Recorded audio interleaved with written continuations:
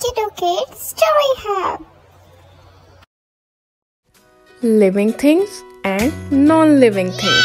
Why my teddy bear is not growing like me? Oh dear, I understand your curiosity, but Teddy can't grow like you, me and our lovely friends because Teddy is non-living thing.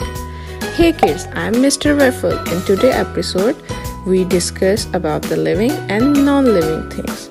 Let us understand how everything around is divided into living and non-living things and what makes them so different.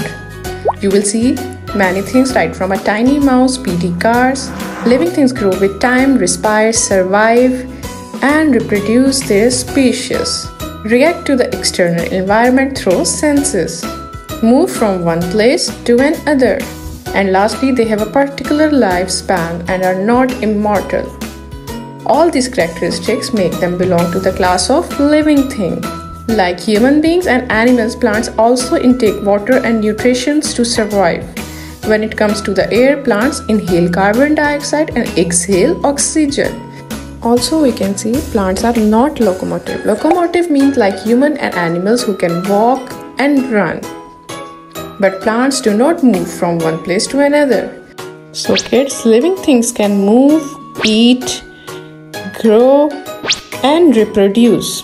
Living things live in water, air and land.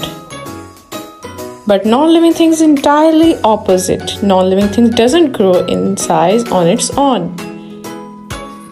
Cannot move from one place to another unless an external force applied to it. Non-living things do not need food, water, air to survive just like a teddy, and they cannot reproduce and have superpower of immortality. So kids, you understand the clear difference between living and non-living thing? Here is living things grow, eat, move, reproduce, while non-living things do not grow, eat, move and reproduce. Bye, see you next time. Do subscribe, like and share.